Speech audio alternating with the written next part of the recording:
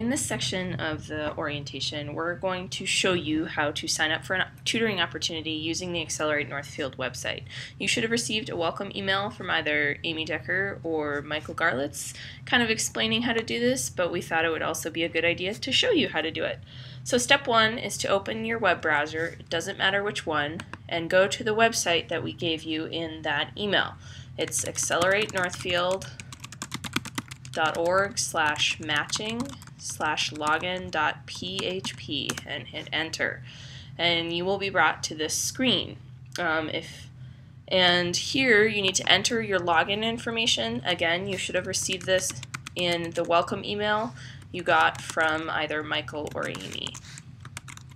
Once you've entered that, you can hit login. If for some reason you're having trouble logging in, your information doesn't let you in, you can always email us by clicking on that link here and tell us what the problem is. Or if you've forgotten your password, click there and it will walk you through a process to reset your password. So once you've entered in your information, hit the login button. I don't want to save my password, and you will be brought to a list of tutoring opportunities. If you look in this upper left-hand corner, you'll see 3 tabs here. Obviously, if you click the Logout tab, that will log you out. If you click on Profile, it's going to show you your account information, so your email, and here's where you can change your password if you would like to. But we want to stay on the Opportunities tab. This is where there's a list of all of the tutoring opportunities. And as you can see, there are a couple of very basic instructions at the top here, but we're going to show you how they actually work.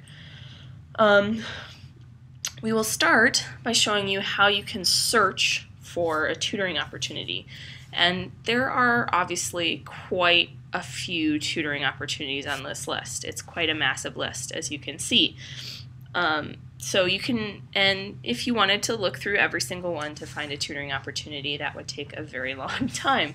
So you can sort them. And how do you do that? You click on the column titles. So if I know that I want to work with a specific teacher, I click on teacher and it's sorted alphabetically. It's automatically sorted A to Z.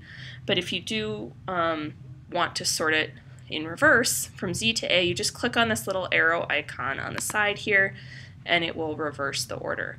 And if you click again, it will take away the sorting.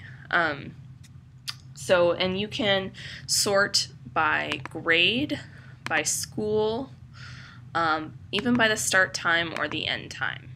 And just so you know, the start time and end time should be in military time, so 1 p.m. equals 1300. Some teachers forget to do that, so you might just see regular 1 p.m. or 2 p.m. So since once you have it sorted the way you want, you can scroll through and look, and you can see there's a start date, an end date for what the teacher is looking for, the time, the start time, the end time, the school, the grade you'll be working with, what type of tutoring. This refers to if you're doing response to intervention tutoring, which is a little bit more specific, or if you're just doing general assistance, or if you're doing enrichment tutoring. There are a few of each of those types, but assistance tutoring is by far the most common type of tutoring that teachers request. And on the far right here, you'll see a little description of what the tutoring opportunity involves. So I am going to sign up for a test opportunity that I created.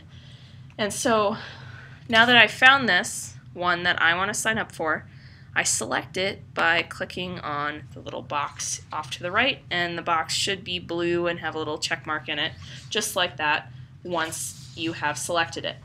And you can select more than one tutoring opportunity at a time, so if I wanted to sign up for 2 at once, I could do that. But since I only want to sign up for the one, I'm just going to select the one. Once you've found the tutoring opportunity that you want, you scroll all the way to the bottom and hit this Save Changes button. And you will be brought to a confirmation screen that looks like this, and it will have all of the information on here. So please double check, make sure that this is the tutoring opportunity that you want to sign up for, and hit confirm. If this isn't right, hit cancel and you will not sign up for it. You'll be brought back to the opportunities screen. So I want to sign up for that, so I hit confirm. And as you can see, you're brought back to this main opportunity screen with one major change. The tutoring opportunity that I just signed up for is now at the very top of the list, and it has a blue check mark.